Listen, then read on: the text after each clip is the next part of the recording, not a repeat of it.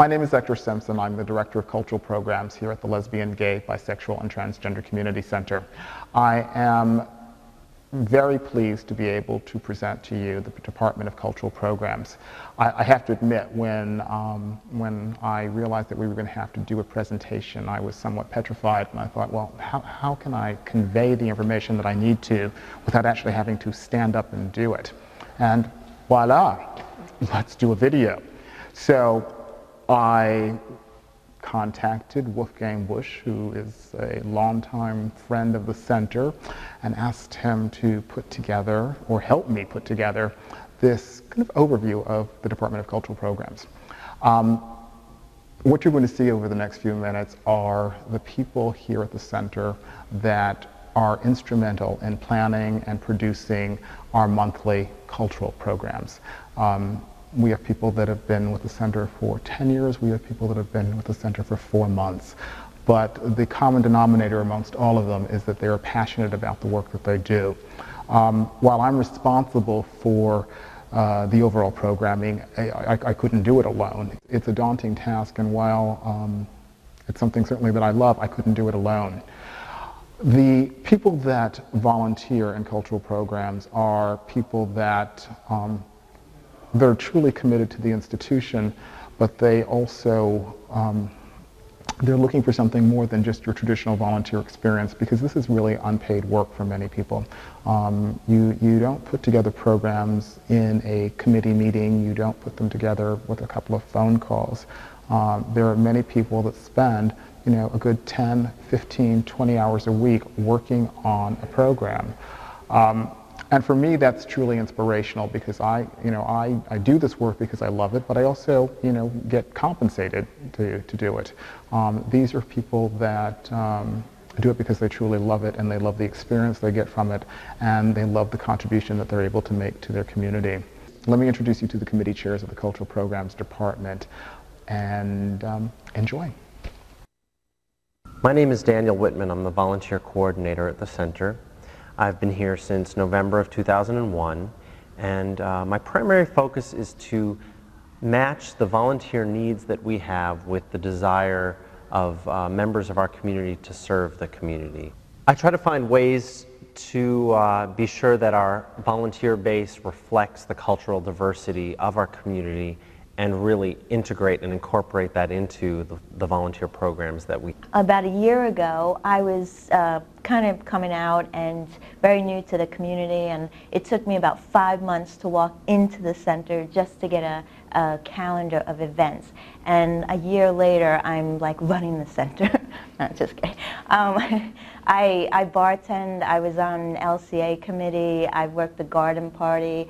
I've done dancing on the beach. I mean, it's just an amazing place, and it's just so much fun. And I am not just a volunteer, but I feel like very much part of the center as a part of the family, actually. Hi, I'm Gary. I've been here for about 6 years, hanging art and doing other carpentry projects.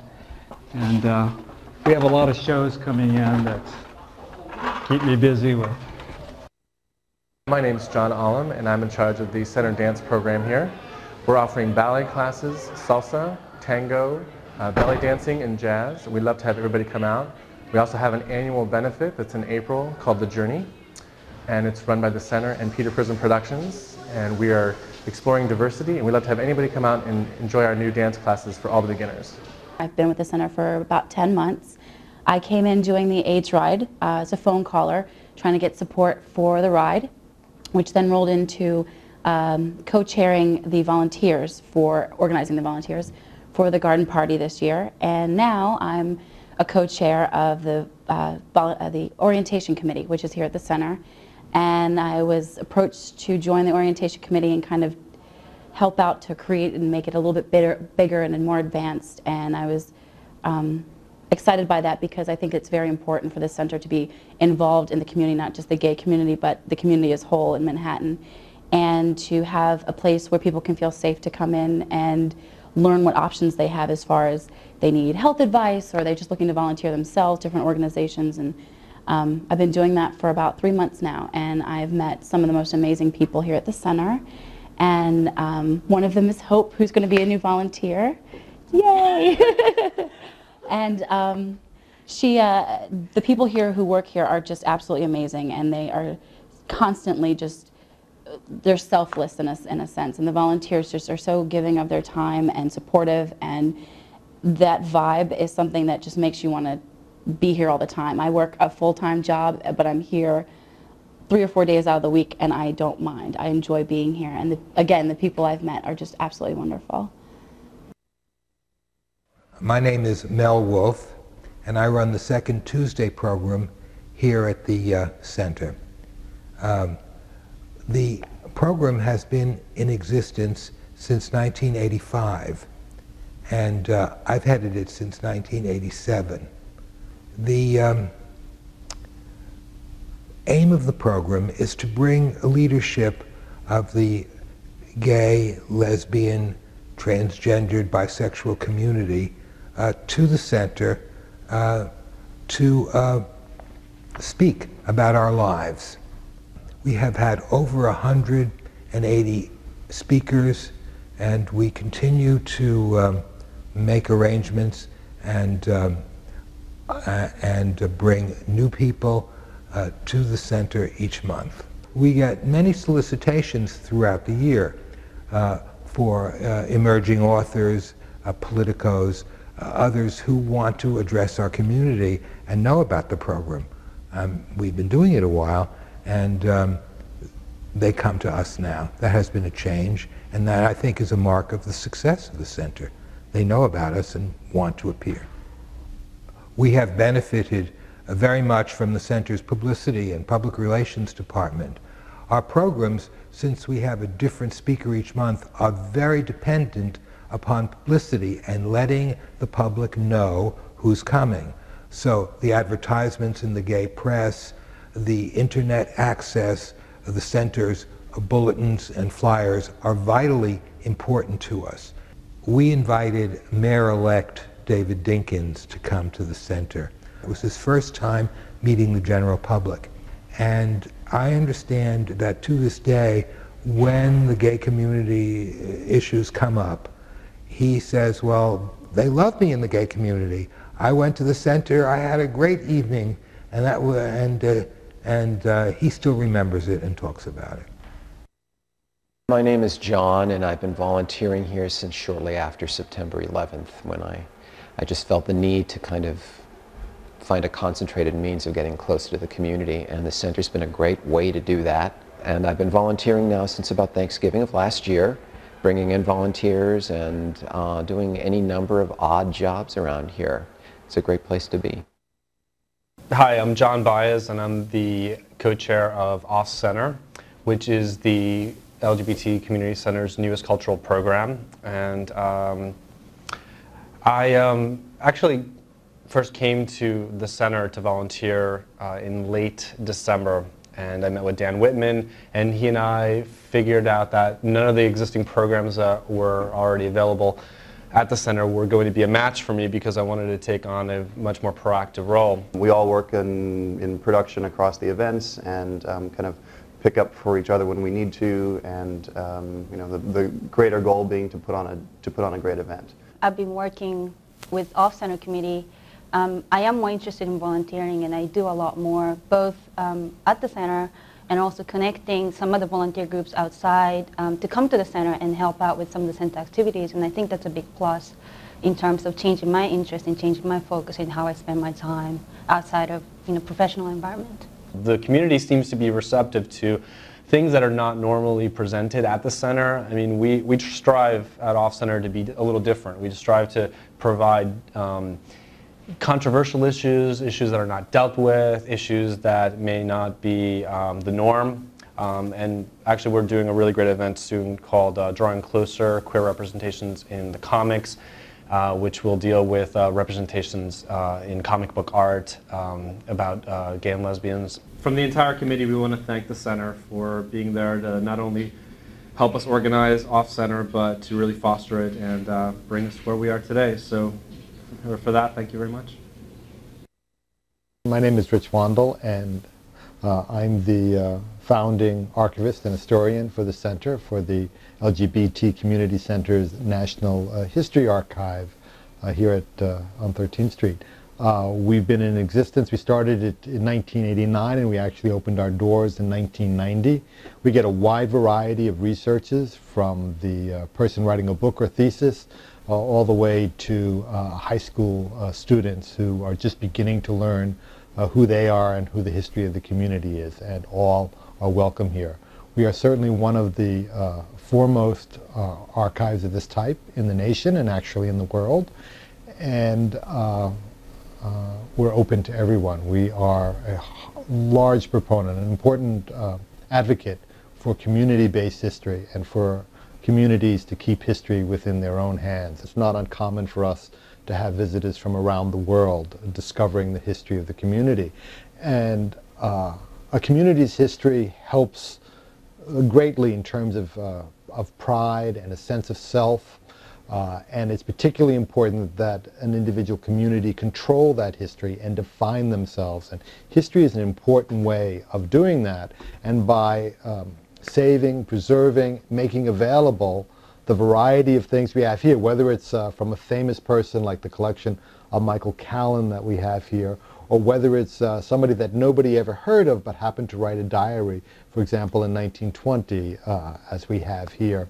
It gives that sense of history and that sense of self that all communities need, and certainly the LGBT community needs very much, because historically one of the primary ways of keeping us down was the idea that we didn't exist, or we were the only person in the whole world that felt this way. So even the snapshots that we have from Fire Island, for example, clearly say that isn't true. We've been here a long while, we continue to be here, and we're an important community for ourselves and for the nation and the world as a whole. Hi, my name is Cheryl Boyce Taylor, and I'm a poet. Currently, I'm teaching writing at the center. My class is called Breaking Sky, Poetry Work. The class is designed for anyone who's interested in exploring poetry as a mode of self-expression. We have beginning writers in the class, as well as more seasoned writers. One of the things I also do in the class is that I'm exploring with the class the works of contemporary gay and lesbian writers. We're looking at how they make up their poems, what going into them, what struggles or significant events take place in the poem, and how are those events resolved. It is interesting to see the class blossom and grow. I use dream fragments, memory fragments, music, sound, visuals. I use curry and ginger and all of these things to stimulate all of the senses to have people write. I became involved with the center through In Our Own Right writing series, and it was really crucial and important for me to have a place where I could write my poetry and share myself as a whole woman, as a Caribbean woman, as a lesbian, as a mother, and to have some place to present my work where it was judged just on the quality and the stories that I brought to the audiences. In Our Own Right gives young writers or new writers a safe environment and a safe place to bring their work and to grow with their work. My name is Manohar Kanuri. I signed up with the center and started volunteering with In Our Own Right sometime earlier this year in the summer. One of the big things we have on our agenda is the Queer Book of the Month Club, which we hope to launch in January of 2003. That's 2 months away. And we want to make this a national thing, a high-profile event, and we'll have a book of every month for each month, pretty much like the Oprah thing. As far as the regular readings are concerned, we're trying to see if we can mix it up a little bit and have some of the authors come in and work with Cheryl, who spoke earlier, and maybe participate in the writing workshops, and that's something we're exploring. I'm George Town, and I'm a painter and printmaker, and I have my first one-person exhibition on display here at the center. The title of the exhibition is called Full Frontal, and it's an exhibition of portraits of openly gay men. Many of the gay men are friends of mine, and some of them are people that are somewhat recognizable in the community. I've been very impressed with the renovations and how fantastic this place looks since they've reopened, and to be able to have an exhibition that I've been working on for so long, to be here. A lot of the paintings in this show are the culmination of about 3 or 4 years worth of work, and to have my first one-person exhibition here was meant a lot to me. My name is David Chase. I'm the volunteer co-chair of the library committee at the community center here. I've been a volunteer with the library for 8 years now. I've been co-chair of the library for just under 4 years. The library serves approximately 500 people a month. Not necessarily that many people check out books, but about that many people come through our doors. We have a computer system, which is how I first became a volunteer. I stopped by one evening to do some research and thought it seemed like a fun place, so I asked the people working there, do you ever need extra volunteers? And they said, oh, sure. And they asked me where I worked, and I said IBM, and they said, oh, we're just starting to computerize the library. Maybe you'd like to help with that. And little did I know that it would turn into almost a second career. I started off just doing data entry with several other volunteers of taking the information from all of our books and typing it into a program which was sent away to a library processing center, and they sent back to us data in a format that would be imported into the computer to be used for our card catalog. And then over time I became in charge of the computers. We finally finished the process of entering all the data into the computers and brought our card catalog online within the library. So when patrons could come into the library, we could search for things by title or author or subject, and we started checking books in and out electronically instead of on the paper cards that we had been using. And just earlier this year, we upgraded our computer system software to the newer release of the system, and we're able to now have our entire catalog served to the World Wide Web. So anybody can go to www.gaycenter.org and follow the links to the library catalog, and you'll be able to search a live search. You'll be able to see if a book is in or out, available, and again do the searching on the subject, the title, the author, etc. The collection is over 12,000 volumes of books and videos. Actually, we have just slightly over 500 videos, which people can take out for a week. We don't rent them. You just leave a deposit, but it's a lending library, so you get your deposit back. And I would say that of those 12,000 titles, I think over 10,000 of them are unique titles. We have duplicate copies of many as we can to protect against damage or loss. But pretty much we're a very large lending library, and certainly the biggest one that we know of in the eastern half of the U.S. I'm Lisa Lipkin. I'm a co-chair for Lesbian Cinema Arts. This is my co-chair, Dorothy Leung.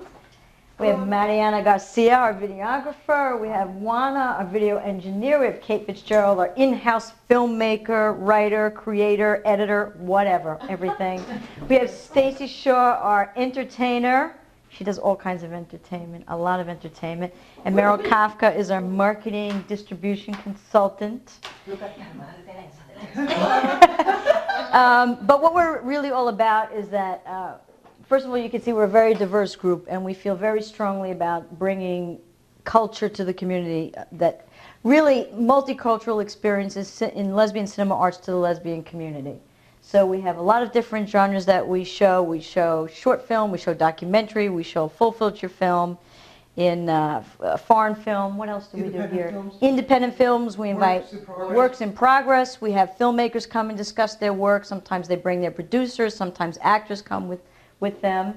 And we have a wonderful time. The filmmakers appreciate this forum to have an opportunity to speak to the audience, get feedback on how they feel the film has impacted on them, whether they like it, they don't like it. And we feel that this is something that is important for our community. And all the women that are here have put in a tremendous amount of hours on a monthly basis to make sure that it comes out right. And we're very proud of our committee members. I'm a filmmaker, and I came to this program because Dorothy and Lisa chose my film to screen. And it was a wonderful experience. As Dorothy said, it gave me a great opportunity to get feedback on my film, and it was very well received. And, and it's been in a bunch of film festivals since then, but this was my kickoff, and I'm really appreciative of that. The Heart of the Center Award we won, and that really was very special to us, very, very special to us. My name is Wolfgang Busch, and I'm the director of the How Do I Look project. How Do I Look is a documentary about HIV/AIDS awareness, artistic empowerment, and also we're dealing with issues such as transgender, alternative lifestyle, fashion, dance, drug and sex education. We have received sponsorship and support from community-based organizations such as the LGBT Community Center, Latino Commission on AIDS, LifeBeat, Out Professionals, and politicians such as the Manhattan Borough Presidency Virginia Fields and Senator David Paterson. The intergenerational, multicultural, diverse, and artistic ballroom community came together in the year 2000 to promote natural artistic progression. Our mission is to gain respect for our contributions to society, to break down stereotyping, discrimination, and racism, to empower and educate ourselves artistically using the visual media as a tool. Because of the center's support, many Black and Hispanic ballroom members became aware of the LGBT Community Center. How Do I Look became an outreach tool for the center and brought in a community that wouldn't come there otherwise. The Department of Cultural Programs has been successful in providing a wide array of thought-provoking as well as socially conscious programs for the lesbian, gay, bisexual, and transgender communities. Acknowledging our community's cultural diversity through the presentation of a wide array of events helps the center achieve recognition as an institution that nurtures emerging artists and supports our broad cultural heritage. As conservative political, corporate, and religious forces succeed in homogenizing mainstream American culture, the lesbian, gay, bisexual, and transgender community is committed to expanding our community's appreciation of a broad range of contemporary artistic expression by enhancing creativity, stimulating thought-provoking discussion, and bridging cultures.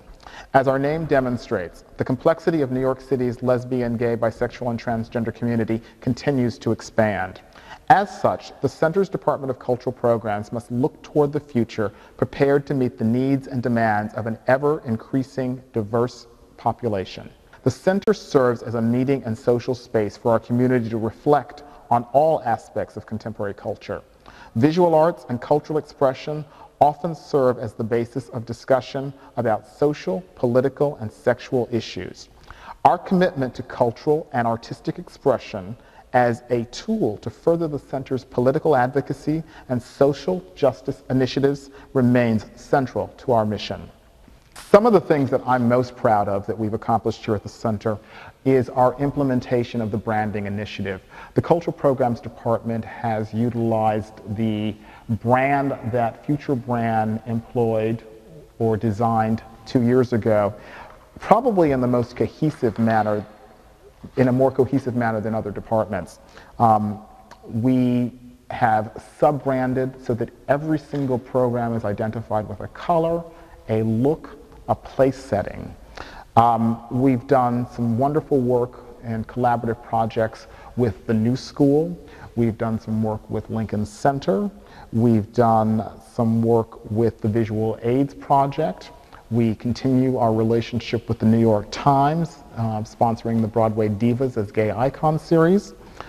We've implemented some new programming, in particular JUICE, which is an outreach and advocacy program for the sober community. We realize that there are any number of 12-step programs that go on in this building on any given day.